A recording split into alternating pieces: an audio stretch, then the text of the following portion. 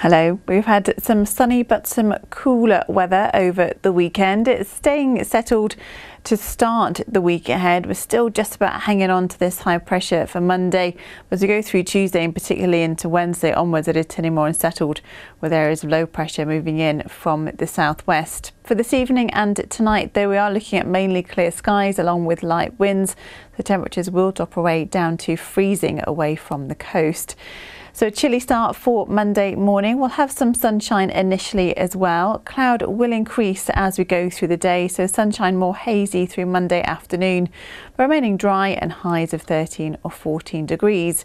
Tuesday looks mostly dry ahead of some rain arriving overnight into Wednesday. Then Wednesday onwards looks more unsettled.